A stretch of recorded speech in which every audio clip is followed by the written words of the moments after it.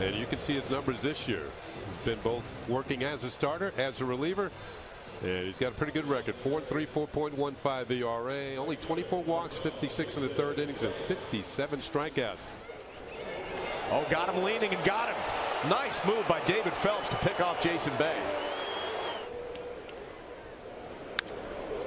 And lifts that one out to right field, shallow right. Robbie Cano retreats. Here's the 1-2 to Bay.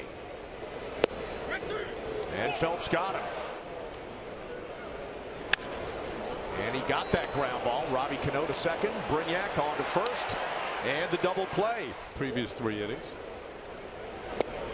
Nice pitch.